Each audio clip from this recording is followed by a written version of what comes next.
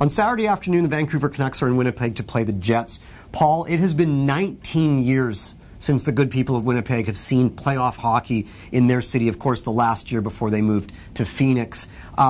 You know me, I'm warm and fuzzy about the possibility. You just rolled your eyes. You're not warm and fuzzy. Not towards Winnipeg. I don't get what this obsession is with Winnipeg, that everyone wants them to do well. It's just another market. It's a Canadian market, and to me, they're not a very exciting team. Now, there's no doubt those fans will be rabid, and it will add to the atmosphere, but who cares about Winnipeg? Most people who actually have been to Winnipeg want to get out of Winnipeg. Winnipeg's a great festival city, though, Paul. Maybe in the summer, you can beat off the mosquitoes.